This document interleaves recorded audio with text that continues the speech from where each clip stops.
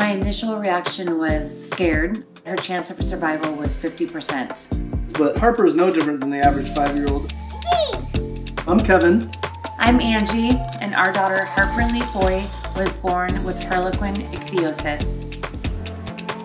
Harlequin Ichthyosis is a very rare condition.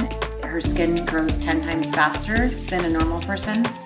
We give her usually about 2 to 3 baths a day, and we have to keep her skin moisturized. We constantly slather her with Aquaphor. Harper has a personality I think that's unmatched. She's the life of the party. Harper's favorite hobbies are sports. Ukulele. I'm not good at singing.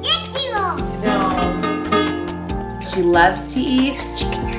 I get chicken nuggets. My hopes for Harper is that she just experiences a normal childhood. As she gets older, we feel hopeful.